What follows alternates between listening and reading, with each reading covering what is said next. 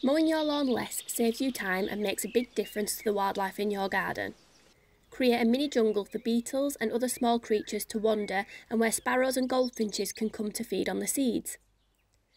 The grasses will set seed, wildflowers can bloom and provide nectar, and the longer stems will create a sheltered microclimate.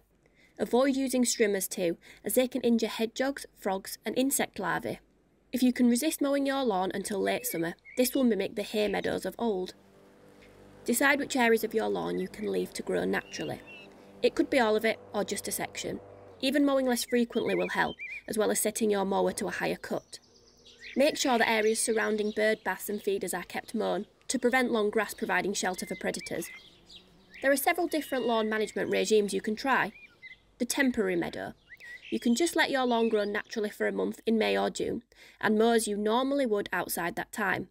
This will allow daisy and clover to flower, and you can see pollinators enjoying your lawn. The spring meadow. If you want to have bigger impact for wildlife, don't mow your lawn until at least early July. Then mow as normal until the grass stops growing in late autumn. This is the kind of meadow where you can plant spring flowering bulbs like crocus and early daffodils. As they die back, you can have cowslips coming through along with bulbs such as snake's head fritillary. The summer meadow. Mow your lawn once in late March or early April and then leave it until August or September before mowing once or twice until the end of autumn growing season. This will mimic the old hay meadows and will suit flowers like corn marigold and bird's foot trefoil.